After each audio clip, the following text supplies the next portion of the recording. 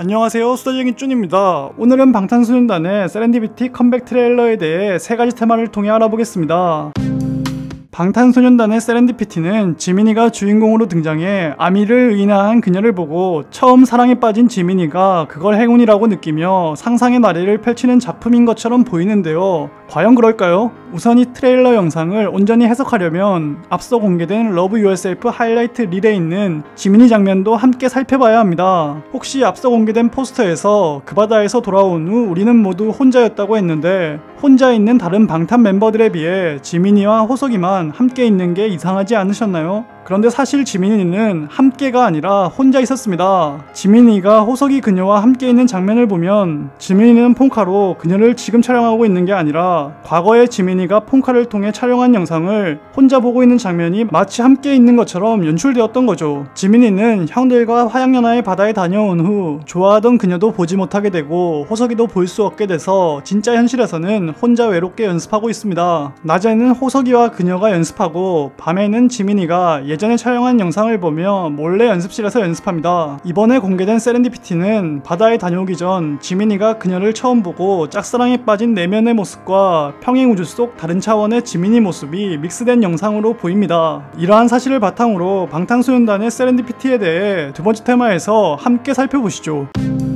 원래 지민이는 무채색의 공간에서 쓸쓸하게 혼자 지내고 있었습니다. 인간의 눈에 있는 홍채는 영혼의 지문이라고 하는데요. 그녀를 보기 전 지민이의 홍채도 무채색에 가까웠는데 그녀를 만난 후에 홍채의 색이 풍부해졌습니다. 지민이에게 감정이 생긴 건데요. 지민이는 그녀라는 우주를 만나 경이로움을 느끼죠. 세렌디피티는 완전한 우연으로 인해 중대한 발견이 이루어지는 경우를 뜻하는데요. 가사에도 넌 내 푸른 곰팡이 날 구원해준 나의 천사가 나오는데 푸른 곰팡이에는 인류를 구원한 페니실린이 들어있죠. 그래서 그녀가 지민이의 구원입니다. 또 다른 가사에는 난 내 삼색 고양이라고 나오는데 삼색 고양이도 행운을 상징하기 때문에 그녀에게 지민이도 행운이죠. 지민이에게 찾아온 사랑은 노란색으로 표현되는데요. 노란색은 기본적으로 따스함을 나타내기 때문에 사랑에 빠진 지민이에게는 희망의 색으로 보여지고요. 처음 찾아온 사랑에 당황하며 지민이는 조심스럽게 노란색 선인장에게 다가가는데 가시에 찔리는 지민이가 보여지고요. 지민이 손가락이 난 피 속으로 화면이 들어가면 세포 하나하나가 살아있는 느낌이 되며 지민이는 다른 차원의 세상을 느낍니다. 처음 경험해보는 사랑이란 감정을 조심스럽게 다루며 노란색 이불을 덮으면 별이 가득한 밤하늘로 이동하는데요. 밤하늘의 우주를 관찰하다가 누군가를 발견합니다. 화면을 느리게 보면 사랑에 빠져 웃으며 우주를 관찰하다 놀라는 지민이의 표정이 나오는데요. 화양연화의 바다를 다시금 느끼며 지민이는 대체 어디로 향하는 걸까요? 그리고 무엇을 보았길래 사랑의 설렘이 사라질 정도로 슬픈지 기쁜지 모를 표정을 짓는 걸까요? 세 번째 테마에서 함께 살펴보시죠.